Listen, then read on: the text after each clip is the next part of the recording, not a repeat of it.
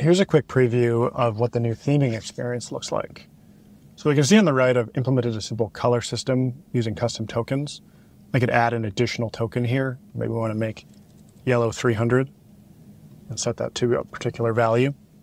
I can then, of course, consume these tokens in my components as I'm customizing them.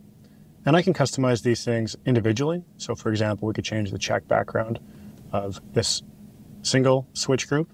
Or maybe we want to say for all of these components, all of the radios and checkboxes, we want to have a consistent check background, and we'll use our purple 400 variable.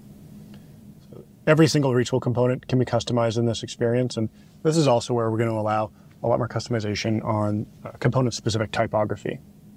The last thing I want to talk about is stacks. So in this app, we have a container with 3 buttons inside of it.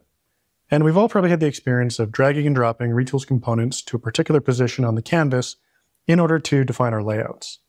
Stacks give us a different way to do this. So if we select this container, we can change the layout from a grid to a stack. Once it's a stack, the stack gives us controls. So we can set the direction, for example, so that it flows down. We can modify the justification to center or right align. And we can modify the alignment as well. So these are all Flexbox-like controls that you're probably familiar with.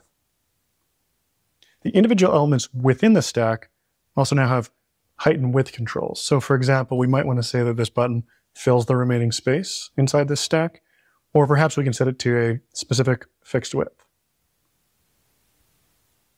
Stacks allow us to create much more complex but consistent UIs, and they're not constrained by the coarseness of Retool's grid.